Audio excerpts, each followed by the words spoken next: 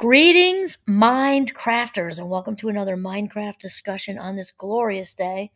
My name is Kimberly Quinn, and I'm your hostess with the mostest here to discuss yet another way to become the boss of your brain.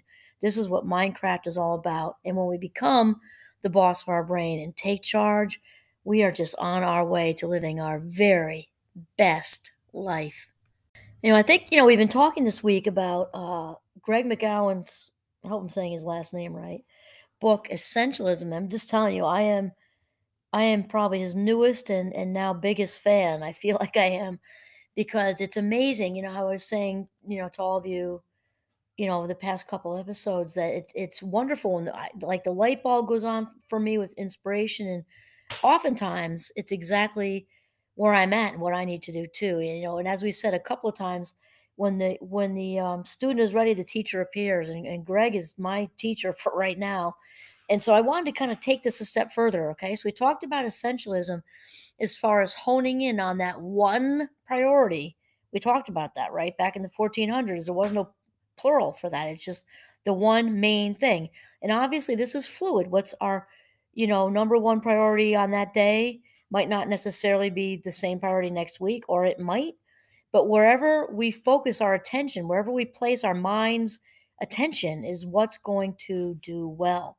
And so to take that a step further, because I talked about being in a mastermind group, which has just been amazing. I've just met the most incredible people. And when I said to you that they turned me on to essentialism, actually, the first book they were talking about was Greg McGowan's book called Effortless, which is actually his second book.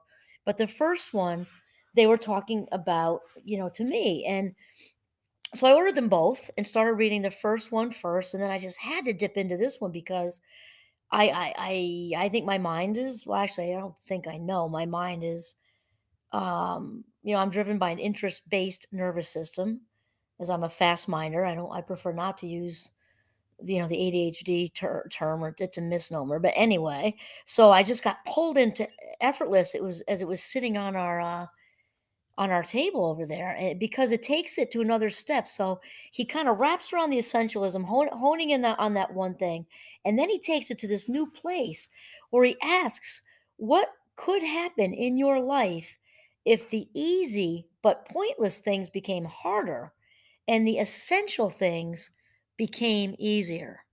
And also, when I was pondering about doing this topic for a podcast today, I was looking at another one of Greg's very simple illustrations, and less is more. I'm all about the simplicity.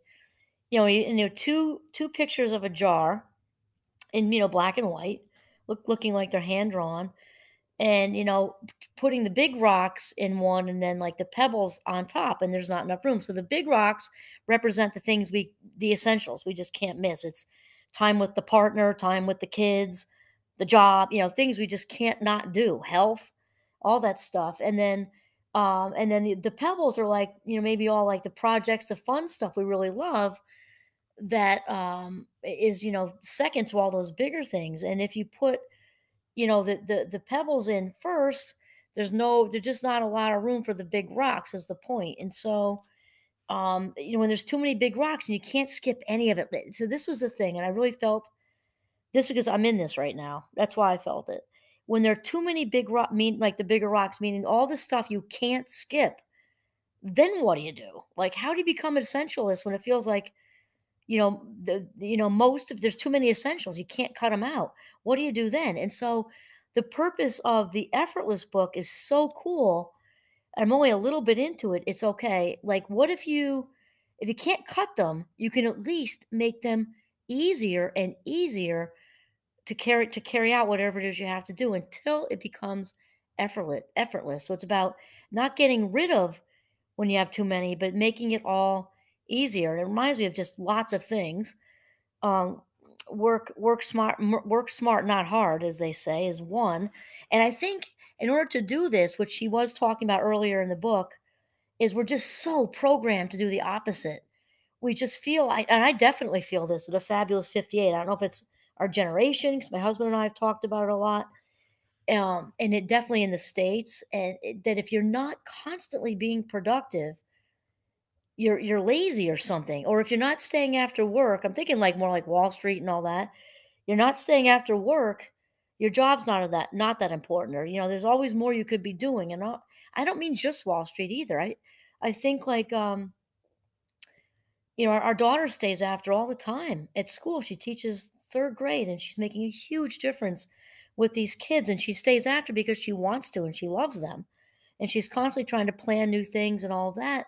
And I think no matter what field you bring it into, we are kind of grilled that we've got to, go, go, go, do more, more, more. And if we don't, that we don't care or we're lazy or we're not ambitious or we're not motivated, or I don't know, but that's definitely something that's in our programming. I think that we've got to get past that so we can actually have the same, if not better, results without running ourselves in the ground and getting burnt out.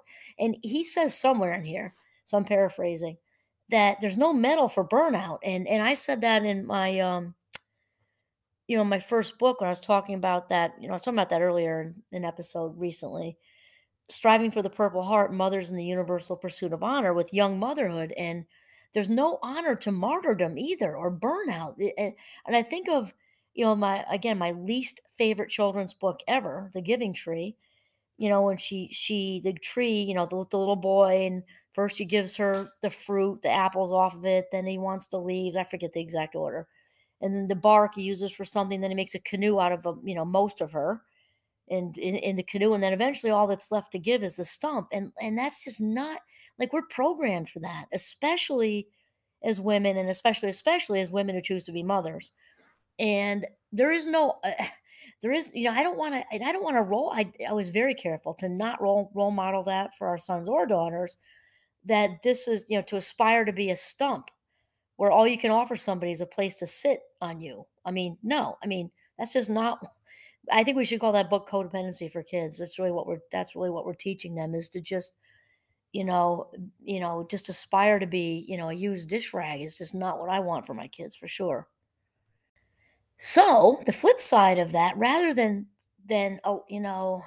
allowing ourselves to become drained and burnt out, and also when we are drained and burnt out, not only do we have nothing to give to ourselves or other people, we're also not that much fun to be around.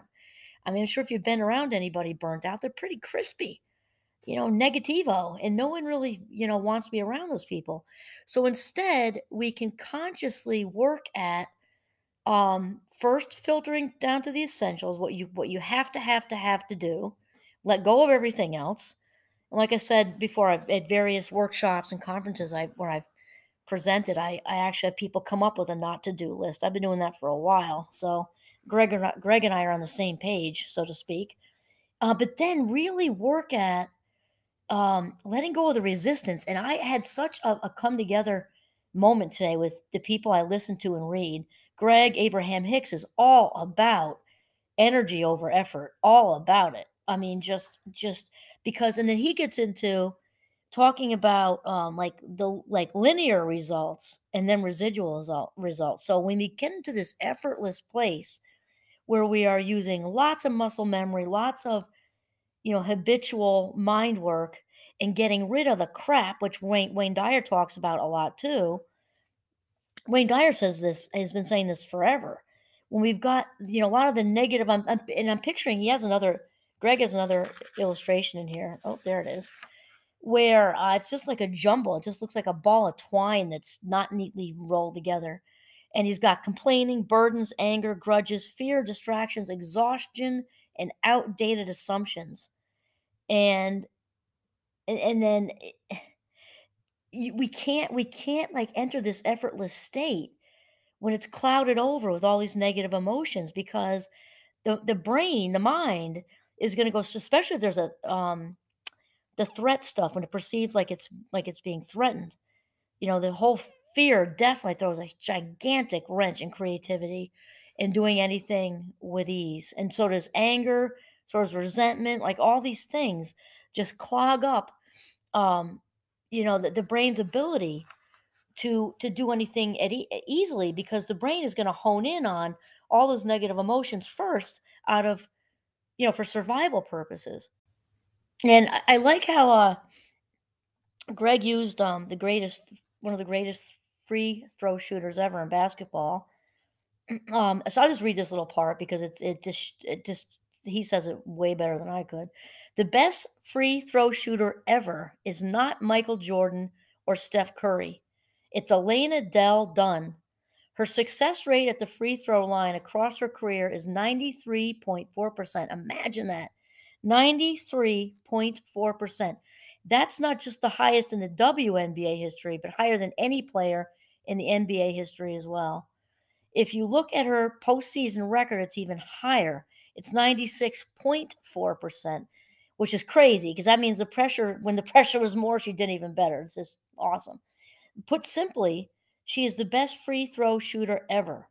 Her secret is to trust a simple process she has practiced since eighth grade. She steps up to the line, finds the dot with her right foot, lines up her feet, takes 3 dribbles, makes an L with her arm, then lifts and flicks. If you keep it simple, less can go wrong, she says. The most important part of the process, not overthinking it. The biggest thing on the foul line is you can let too much get inside your head. This is what we're talking about. In other words, the secret to Dunn's success is her ability to get into what I call the effortless state, right? So Greg's talking about not allowing all those old stories, all the old emotion, the old assumptions, the old memories that have old emotion attached to them. Clear that shit out. That's what we're talking about. He said you are like a supercomputer designed with extremely powerful capabilities. You're built to be able to learn quickly, solve problems intuitively, and compute the right next action effortlessly. Under optimal conditions, your brain works at incredible speeds. But this is the thing, and then he gets into like when a computer, I forget if he has a virus or what, but when it's overworked and the memory's all clogged up, like my current computer is actually, we all know what happens. It runs very slowly, and not much gets in. You have to reboot a bunch of times, at least I do, and it just doesn't work as efficiently. And so this is common sense. And so I just thought of a Ben Franklin quote though, because Ben Franklin said, "If sense were common, more people would have it." I love that.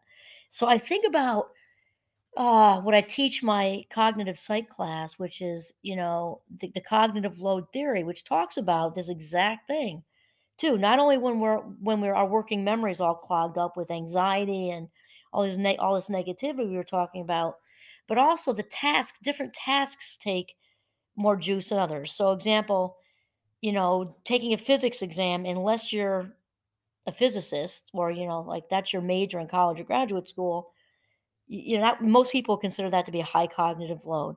Chess, unless you're a chess master, if you're just a regular person playing chess, that takes a lot of cognitive juice to make those moves. Not so much, if you're a chess master.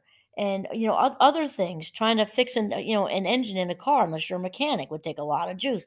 And something like reading a book, watching Netflix, staring at the fireplace like I'm doing right now, that doesn't take a lot of energy. We've got to really, though, pay attention where we allocate that energy to what we sort of where we choose to place our energy, because if you picture it like a circle with 100% of attention, all we have on any given day to do anything, we don't want to divvy out those pieces of pie to things that just don't matter very much to us. Okay, so in addition to the physics example, the chess example, and all that, our brain is programmed to prioritize what Greg says, what Greg calls emotions with high affective value, like fear, resentment, anger. These strong emotions will generally win out, leaving us with even fewer mental resources to devote to making progress on the things that do matter. So then he says, when your computer is running slowly, like we just said, all you have to do is hit a few buttons to clear all the browsing data, and immediately the machine works smoother and faster, right?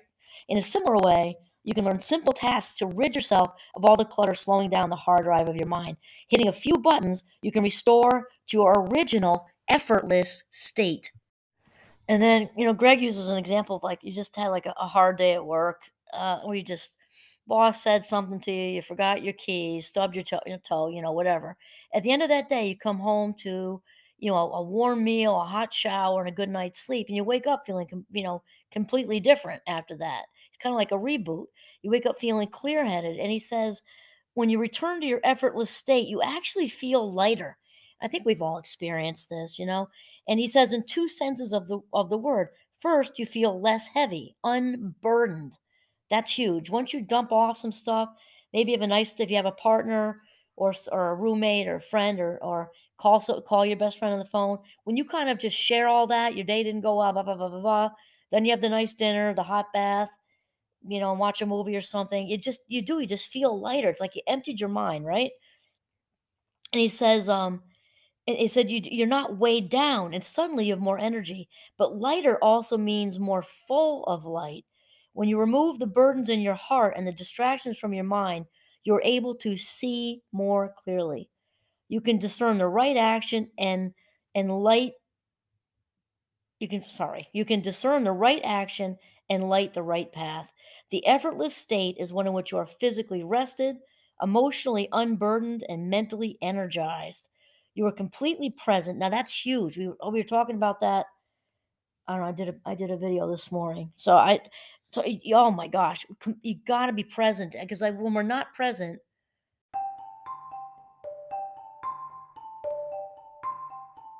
we are basically missing out on our lives. I mean, that's just how it is. So you are completely present, attentive, and focused on what's important in that moment. You're able to do what matters most with ease. You are able to do what matters most with ease. This is what we're talking about with the effortless state of being. So once again, my inspiration came from Greg McCowan, in his book Effortless. Make it easier to do what matters most.